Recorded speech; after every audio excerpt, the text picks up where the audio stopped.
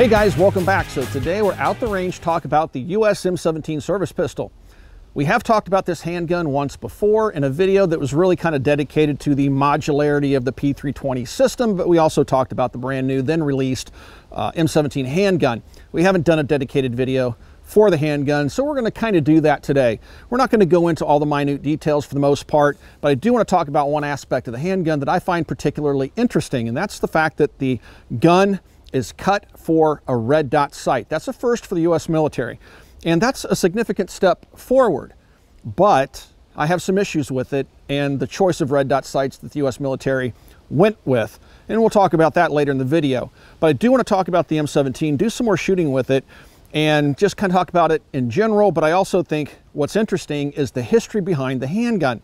Now, this handgun went up against a number of different guns in the MHS program, which is the modular handgun system program, and it kind of boiled down to what we now know as the 19X, but the 19X MHS handgun actually had a manual safety like the M17 does here, but we can't get that on the civilian market. Glock does weird things, can't explain it. I would love to have that handgun, but yeah, it came down to really this gun and the Glock. The 509 was eliminated, other entries were eliminated, and this handgun was chosen. Once again, it seems that it was chosen based on price. So Sig pulled a Beretta and went, lowballed the government and won the contract. And I even believe that the testing ended early. At least that's some rumors that I've heard in favor of this handgun. I think Glock even sued over it, whatever. It always gets nasty over government contracts. But this is our new service pistol. Now, I will say that this handgun has grown on me. I've never been a real big fan of the P320. Sig has this long-standing history, Sig USA does, of just taking a bunch of ideas, throwing them at a wall and seeing what sticks. This handgun started off as the P250, which was a market flop. The handgun was not popular. It was a double action handgun, had a hammer on it. So Sig thought, well, what the heck, we'll just yank the hammer out of it. We'll stick a striker fired assembly in it. That's why it looks a little bit awkward. It looks like it should have a hammer. That's because at one point it did. And then they threw it out on the market, and this one stuck to the wall in a big way. The P320 has a huge following, and now it's going to have an even larger following because it's been adopted by the US military as the M17. The US Navy also adopted this handgun as the M18, and it has a compact slide on it. I've only seen that in pictures. Maybe Sig will release a version of that handgun. I hope so, because they're really kind of neat. I prefer the shorter slide. But anyway, so this is my first gun. This one had some issues with regards to having a full 17-round magazine. If you watch the video on the M17 done by the Firearms Blog TV, their YouTube channel, TFB TV, check it out, because they do a really good job talking about the pistol, breaking it down, and it was a really informative video. But they ran into the exact same problem that I did, and when you put a full 17-round magazine into the gun with the slide home, they were actually having problems with pulling the slide rearward as well, to the point where the shooter actually cut his fingers and bled all over the gun. That's how hard it was for him to pull the slide to the rear. Now, this one's been shot a little bit. This is a full 17-round magazine. This has some Fiocchi 124 grain ball in it. It's from our friends over at LAX Ammunition. And I'm just going to see how much this one has improved. Full 17-round magazine inserted, and it's broken in nicely. Had no problem pulling the slide to the rear. All right, so I'm going to fire off these 17 rounds, then we're going to move over to the second M17 that we have out here today that has a red dot sight on it.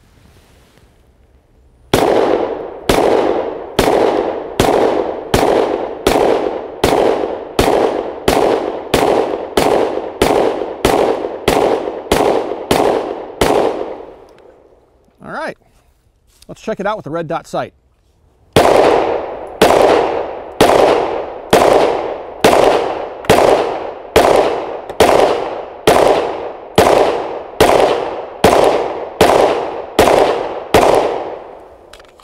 This is the M17 with the Leupold Delta Point Pro installed.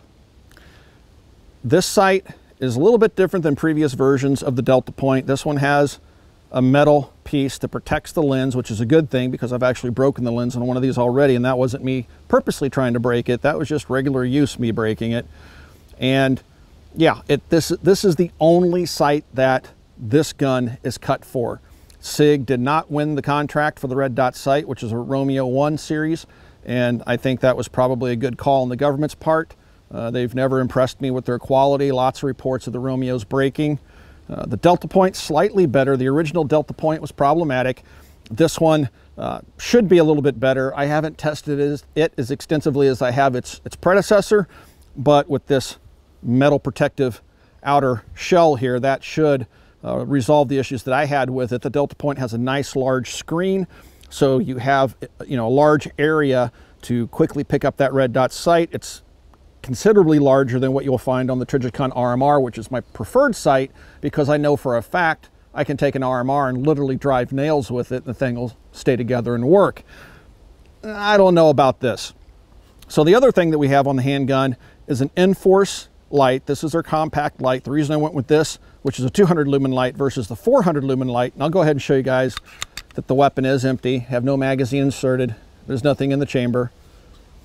But the reason I went with the shorter, less powerful light is because the lens is set back from the muzzle. The 400 lumen light sticks out to here, and very quickly it becomes carbon caked from the muzzle blast.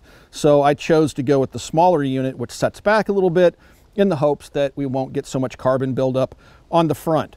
Now this is a brand new handgun. I traded an old AR-15 for it to a local store. It's Blythe Sports in Valparaiso, Indiana. They've had these hanging on the wall. They're not moving as quickly, and they are more than willing to trade me an AR-15 for this handgun. And I just got it out to the range for the first time today, put the red dot sight on. It's not as simple as other handguns to install the sight on. We'll talk a little bit more about that when we take the gun apart. But the other thing I noticed is right here, you're already starting to see the PVD finish failing. It's rubbed white, and that's just it rubbing up against the polymer frame of the gun. A little bit of finish wear where it's gone through to the steel. Not impressed with that. Matter of fact, I've never been impressed with SIG's PVD finishes in general. If you get online and Google the SIG Legion, one of the biggest complaints about that gun is its PVD finish, and it fails. It bubbles off, flakes off, just rubs off. It's a horrible finish, and it doesn't look like it's going to fare much better on the M17. And perhaps they'll wind up going with something that's a little bit more abrasion resistant, something like maybe Cerakote.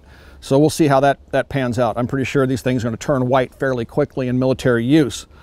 But all right, so the red dot sight on this handgun is a little bit crazy looking. It's big because it is the DeltaPoint. I have a 2.5 MOA red dot on it, and it's really easy to pick up again because that large viewing area, the large screen.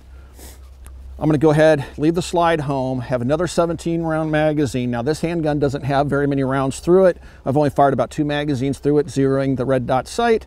And I'm going to insert the 17 rounds into this gun. And I noticed right away that this gun, right out of the box, had no problems with me being able to charge the weapon on a full magazine, where my other one, I darn near couldn't get the slide to the rear for the first few hundred rounds, but it's broken in.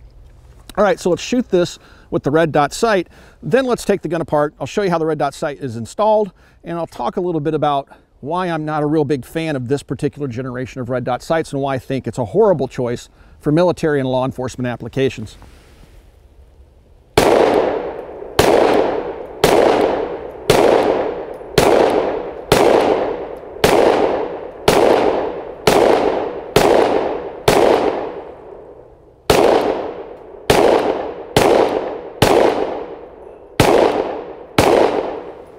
All right, so, we have a target about 15, 18 yards away, and it's hitting him right in the center of the chest, maybe a little bit right.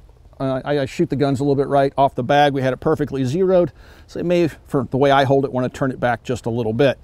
Anyway, it shoots really nice. I like the big screen, or the lens, or whatever you want to call it. But yeah, now let's talk about why I think this particular generation of red dot sights probably isn't the best choice for the military.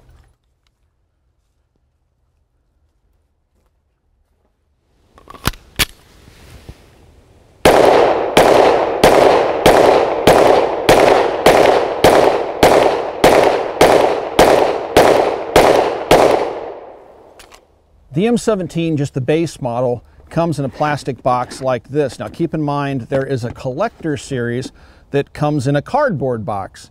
And if you get the collector series, you have to contact SIG's customer support And then you can also purchase a wooden case, a challenge coin, and a letter of authenticity that has your gun's serial number on it. I know the wooden box costs $200, and what the other stuff costs, I don't know, but you have that option for the collector series. The only real difference between the guns is the fact that the current standard production guns that aren't limited in numbers, the limited edition are limited to 5,000, have black controls, and the limited edition guns have flat dark earth controls. The current military issue handguns, they moved away from the flat dark earth and moved to black, so technically this is a full copy of the original military service handgun. So you get it in this little plastic box. It's a nice little range case. It is not TSA approved, I don't believe, but it does have a little lock hole here if you decide to lock it. But if you're going to travel with the TSA, I would definitely get something else. Get a Pelican case or something like that. But not a bad little range box. Go ahead and open it up, and on the inside, you'll find your M17 with 2 magazines and all your Sig swag, owner's manual. Oh, here's a picture of the presentation case you can buy for the collector series. Now, maybe you can buy a collector's case for your standard model as well. I don't know why else they'd put that in here, but have a stitched, it's not a PVC patch, I don't think. Yeah, it looks like it's stitched M17 patch for your jacket or your range bag, and a lock and safety flag, and this piece, which we're going to talk about here in a minute. All right, so that's everything that comes in the box. It's neat that Sig put these on the market for the general population because everybody's going to want the service pistol. I do, obviously. I think it's neat being able to have it. So here's the handgun configured, you know, all tricked out. We have the light on it. I don't believe the enforced light is the military light they're going to use. I don't think I recall reading anything as to what the military is actually going to use as a light, assuming they've even picked one. But I stuck the enforce on there. Up here, this is definitely the sight that the military selected. As I mentioned previously, this sight was selected over the Romeo series, which I believe was a good move. I would have preferred the RMR, but yeah, this one should be a little bit more durable than previous generations. Now, what's interesting about this red dot sight is back here on the rear, there's a little plate that slides out, and as an add-on, you can attach a rear sight to this. That's handy because Sig and their plate, the tritium rear sight, is attached to the plate that you must remove to attach the red dot sight. Now, even if it were on there, the rear sight would be too low to see through the red dot sight, so it makes sense that if you're going to run the red dot sight, you're giving up your iron sights. I'm not sure that's a wise idea for military applications, and let me go into that for a little bit. There's only one sight on the market, a red dot sight, and it's a brand new product from Aimpoint. It's not technically for sale yet. I'm trying desperately to get my hands on it. It's called the Acro, and it's a completely encased red dot sight system. So you have a lens in the rear, a lens in the front, and none of the electronics are exposed to the elements.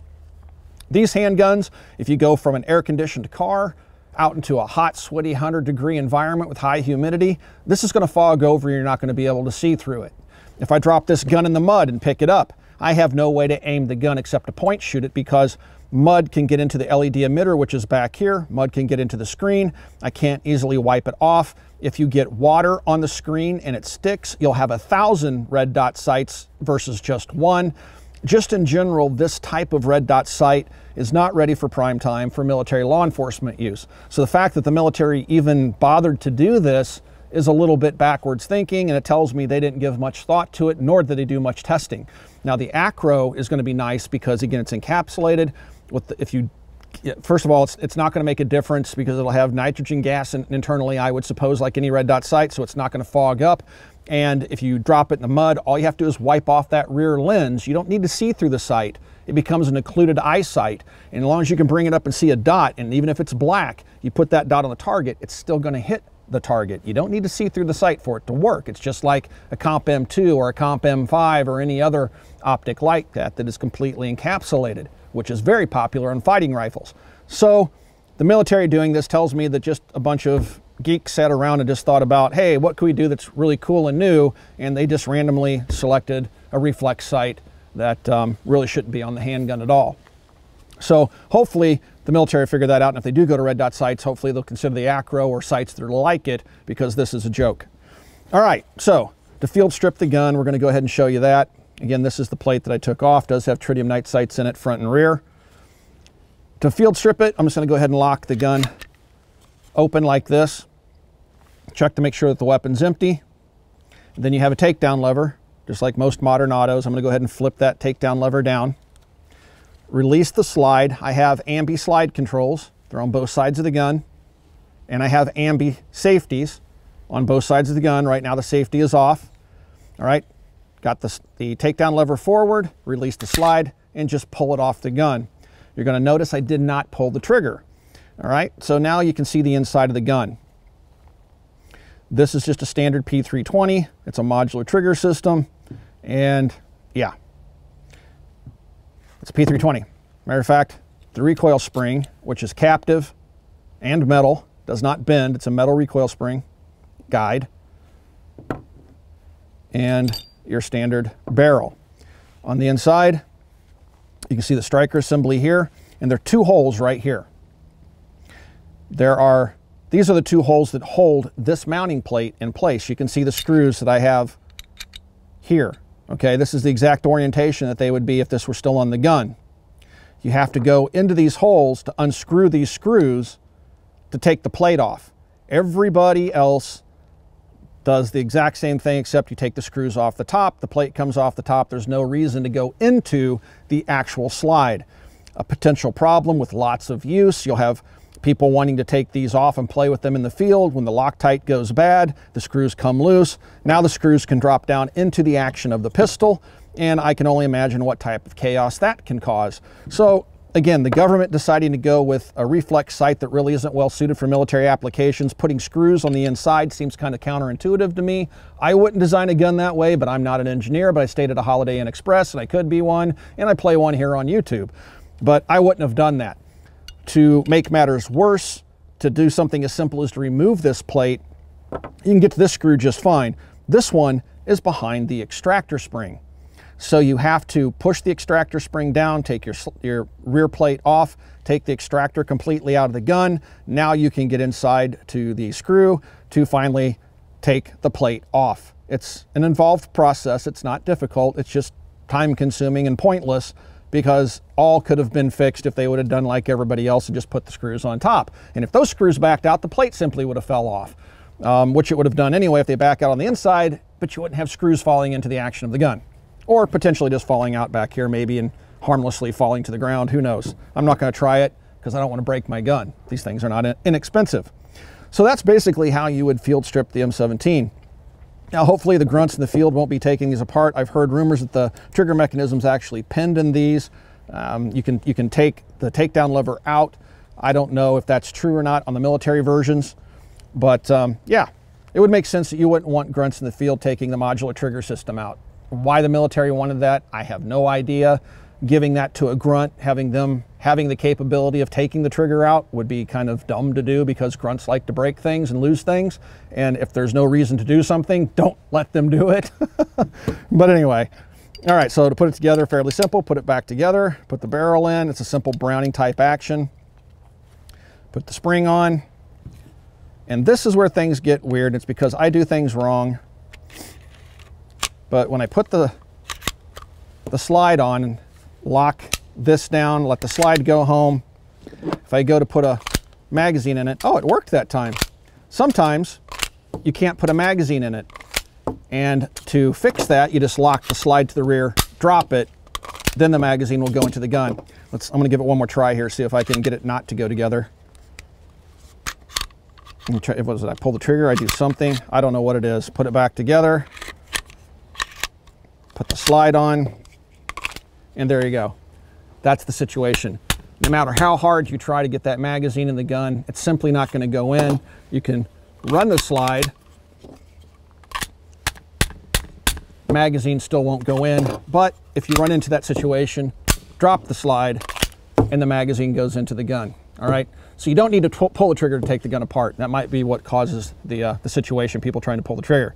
So anyway, overall, very simple. As long as the grunts stay out of the trigger mechanism, a very easy gun to maintain in the field. And I really do like the way the gun feels, handles, and shoots. I would say that it's definitely more ergonomic than the handgun I think should have had the contract, which is the Beretta M9A3. It would have made more sense, but you know, that's history. This is a new service pistol, and like I said, it's growing on me.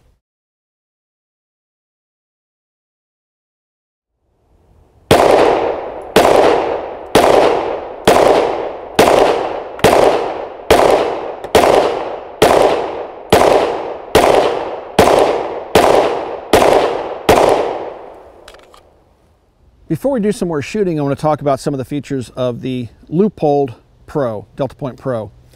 Now, with some of the other red dot sights on the market, you have to physically take the sight off by taking the two screws that hold it to the gun out and then put a battery in from the underside. Why is that a bad idea? Well, it messes with your zero. Every time you mount and unmount that red dot sight, you're running into potential for zero shift.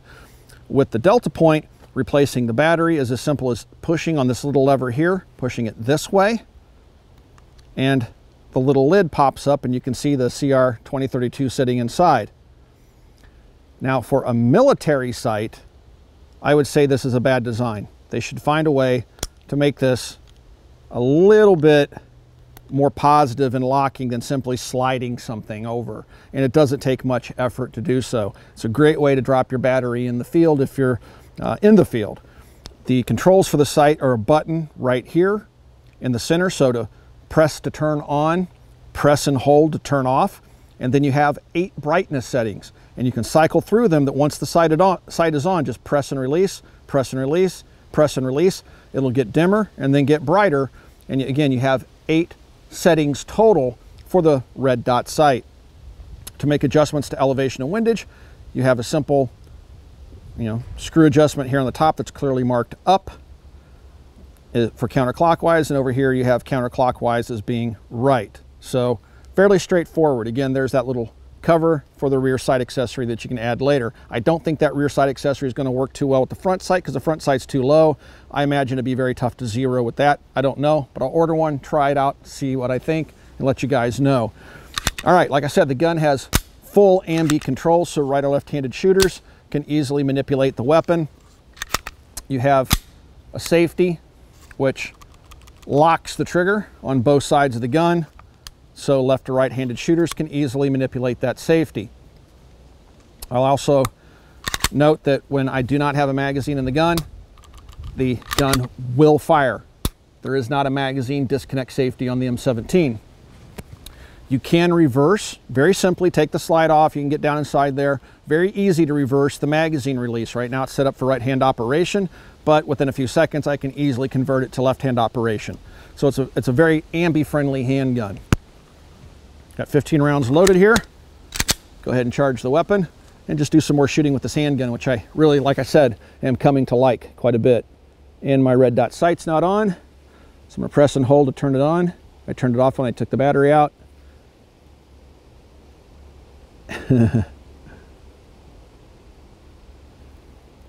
And that's what I love about red dot sights. I can't get this darn thing to turn on now.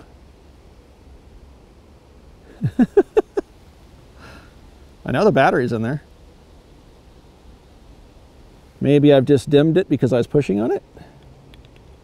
There we go. I just dimmed it because I was pushing on it. So you don't really know what brightness you're at. And when you put your finger in there to adjust it, you're blocking the LED emitter, which is back here, that's firing towards the glass.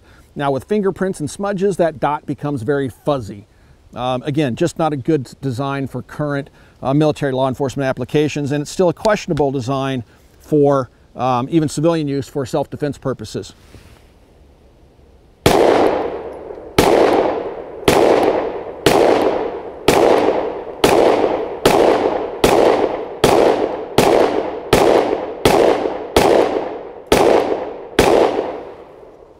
Magazines drop free. Slide stop works cleanly as a slide release.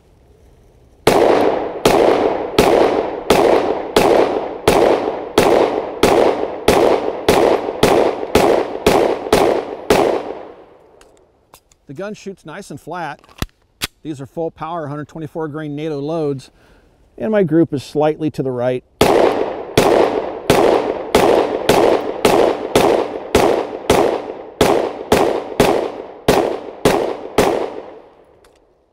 All right, so everything seems to stay mounted, I do recommend using a little bit of extra Loctite when you put those screws in, because you don't want this coming loose.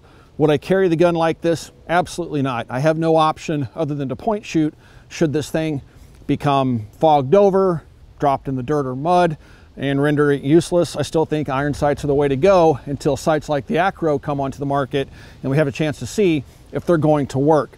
One other thing that's interesting to note that you have to be aware of when you're taking this plate off, you have a little spring and a loaded chamber indicator right here by my index finger.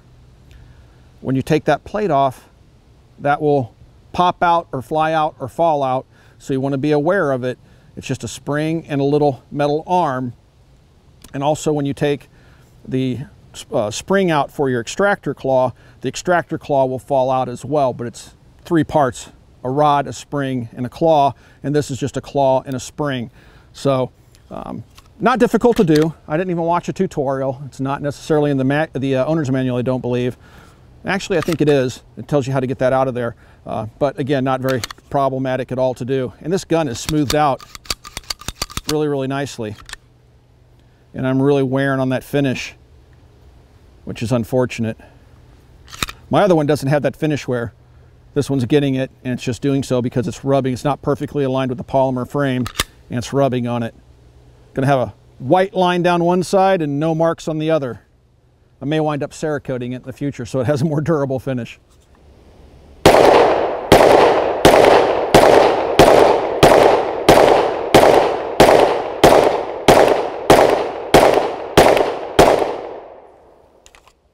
So I've had a good time out here shooting the M17 with the Leupold Delta Point Pro on it and the Enforce APL-C compact light on it. The light you can pick up from coppercustom.com, and the Leupold you can pick up from Optics Planet. So the gun, as it's configured, is a lot of fun to shoot. I won't say otherwise. You guys know I'm a fan of red dot sights. I'm trying to become accustomed to running them on defensive carry handguns. I do have my Walther, my little PPS with the shield sight on it. I've carried it off and on, but I know the shortcomings of this generation of red dot sight, and I'm really looking forward to the evolution of these sights, because I do think at some point they will become just as practical and just as useful as the modern red dot sight has become on a modern fighting rifle. All right, guys, I'm gonna go ahead and run one last magazine out of the gun. I will say that this is a standard pick 1913 rail down here. It doesn't have a Glock cut on or anything. I'm running just a standard Enforce on here. But yep, the gun has forward slide serrations. If that's the way you like to do things, I don't. And yeah, the ergonomics seem to be really darn good, and the gun certainly shoots very well. Guys, if you'd like to support us here at the Military Arms Channel, the best possible way to do that is to become a Patreon supporter. We're 100% viewer supported. SIG doesn't pay us to do videos, Ruger doesn't pay us, CZ doesn't pay us. We are 100% viewer supported. That keeps us honest, so we can say what we want, when we want, and we don't expect freebies from companies.